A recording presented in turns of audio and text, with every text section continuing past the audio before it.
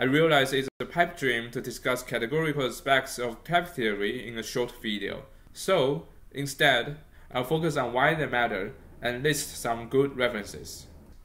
One major achievement of category theory is to capture various constructions and properties by equality between movisms without referring to how things are concretely defined.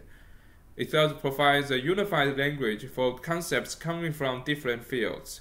As long as your movisms satisfy the same equations, the same theorems apply. For example, an element in a set can be represented by a movism from a singleton set. There is a one-to-one correspondence between elements in a set and movisms from a singleton set. What's a singleton set? It's a set such that there is a unique movism from any set, including itself. In category theory, an object satisfying this property is called the terminal object. We thus can redefine points as movisms from the terminal object. The important thing is that the definition works for any category. For example, you can talk about the points in a graph or a group. The objects can be sets or anything else. The idea of keeping things abstract should sound familiar. We have been using abstraction to hide implementation details in computer programming. Category theory is mathematicians' way to do abstraction. A category theoretic concept can never refer to the internals of objects. The same holds for type theory.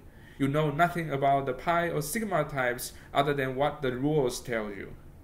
It turns out that there is a deep connection between ideas in type theory and those in category theory, despite their distinct development histories. So, how does category theory describe an object without referring to its internals? The most common method is through universal properties, as we did for the singleton sets earlier. The idea is to identify the types as the most general types satisfying some abstract properties. We have seen quite a few universal properties during the semester. Yes, I have been secretly teaching you category theory without saying the word category. For example, the natural number type is a most general type with a zero and a successor. The circle is a most general type with a point and a loop, and the identification types are the most general types with reflexivity. By the nature of category theory, these properties do not and cannot refer to any implementation detail, and thus serve as excellent characterizations. As for type theory, two major parts can be rephrased in terms of categories. The first part is various types you have seen in type theory, such as the pi types, the sigma types, the natural number type, the homotopy pushouts, and so on. We can associate a category to a type theory and characterize the connectives up to homotopy by universal properties within this category. For simply type lambda calculus, we can use the category of types, but for dependent type theory, we need something more sophisticated. The second part is to treat the type theory itself as an object we want to characterize. Recall that we defined a natural number algebra as any type with a zero and a successor. We can do the same for a type theory, though it will be much more complicated. An object that looks like a cubical type theory will be something equipped with the structures for functions, pairs, paths, the interval, the composition and coercion, and so on. There are at least 10 different ways to write down what it means by something that looks like a type theory. Some are closer to the syntax, for example, demanding context to be of finite length. Some allow arbitrary context as long as they support all the operations on context. No matter how you define a type theory-like object, such objects will form a category where a movism between two objects is an interpretation that preserves all the type theoretic structures.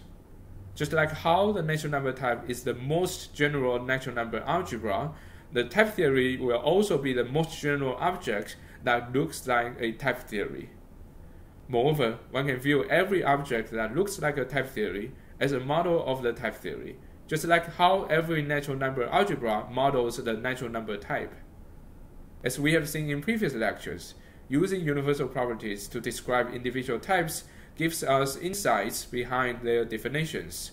But what are the benefits of using universal properties to characterize a type theory? Many meta theory results, such as normalization, were proved in an ad hoc manner, and recent progress showed that we might be able to systematically derive such results from the universal property of a type theory. To learn more about the categorical aspects of type theory, please check out the classic book Categorical Logic and Type Theory, written by the Dutch computer scientist Bart Jacobs, based on his PhD thesis, or Categorical Logic by the English computer scientist Andrew Pitts, that is available online. That's all for today. Bye.